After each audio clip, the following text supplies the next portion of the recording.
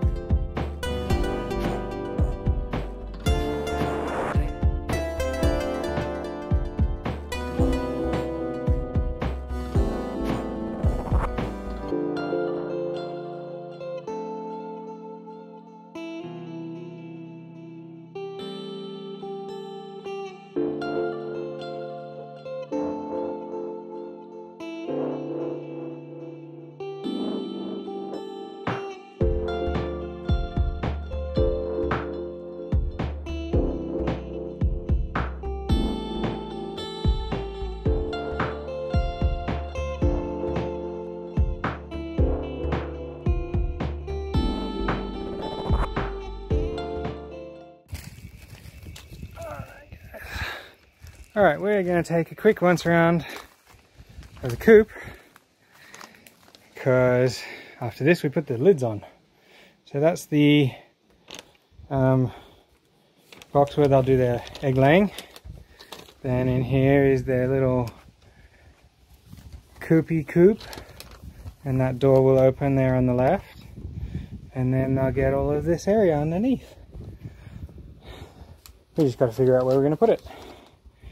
Alright, let's put on the tops, screw them down, and it's done.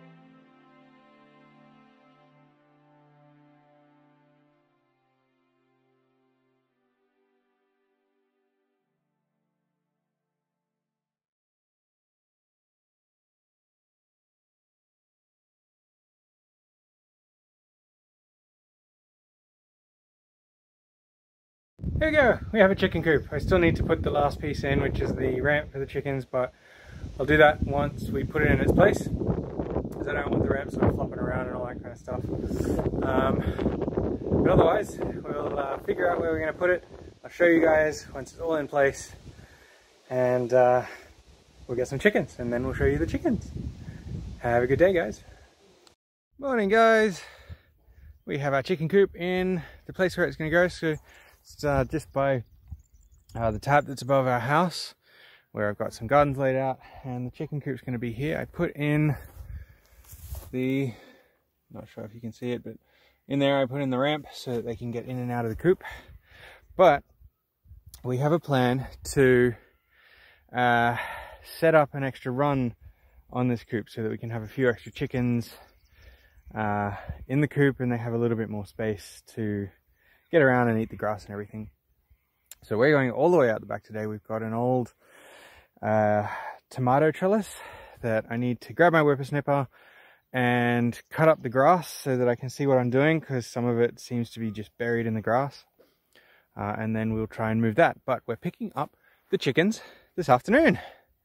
We're getting 3 of them, and you guys can see as we put them into the coop. I'll see you guys in a few minutes so we can cut down the grass with the whippersnipper. Well, I've got good news and I've got bad news. The good news, as you can see behind me, we've done a bunch of whippersnipping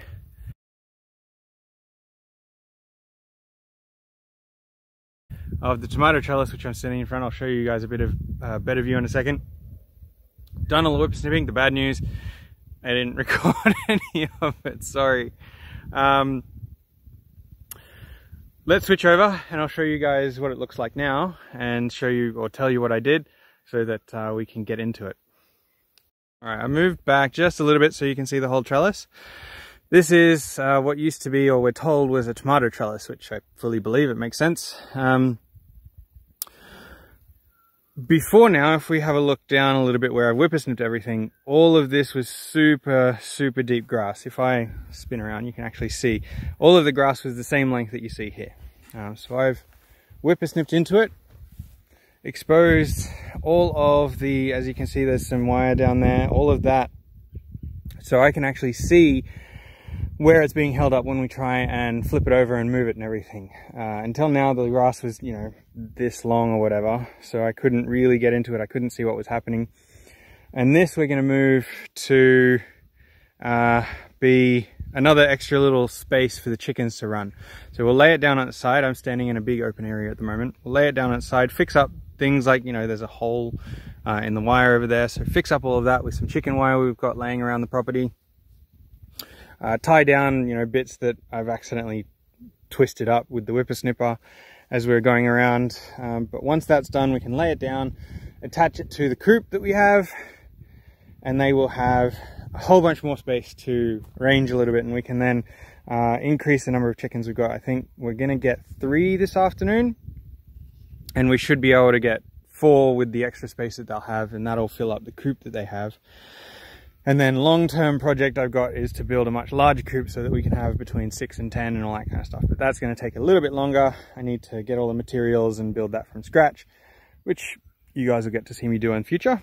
But until then, this is sort of our hacky put together what we've got on the property for now. And then since we're out here, my whippersnipper is just laying in the grass there. It's cooled down now, so it's not going to catch fire to anything. I was watching and monitoring to make sure I didn't catch the grass on fire, of course. But if we come around here, this is ultimately where the goats are going to be, where I'm walking at the moment. But over here is a bit of a shelter type deal, and you can see there's sort of some wire, so I need to probably clean this up. The 4 posts look good to me. They're solidly in the ground, but as you can see, there's you know, the beams at the top need to be replaced, and I'll put the roofing back down and everything, and that'll be a little bit of a shady spot or a sheltered area for the goats, because they'll have this whole paddock once we get them and fix up all the fencing. But that's it for now. I will see you guys this afternoon when we bring the chickens home.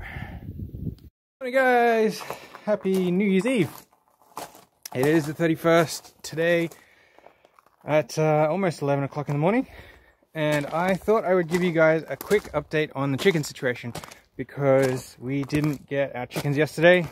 We did drop by our neighbor, lovely people, and they let us sort of discuss with them how many we were going to get and which ones and all that kind of stuff, and then they were going to catch them for us during the night. But at the moment it's a full moon, which means that unfortunately the chickens were a little bit more aware and there was some trouble catching them. But I did want to show you guys what we did yesterday to update the coop for them, because you saw the little coop and everything.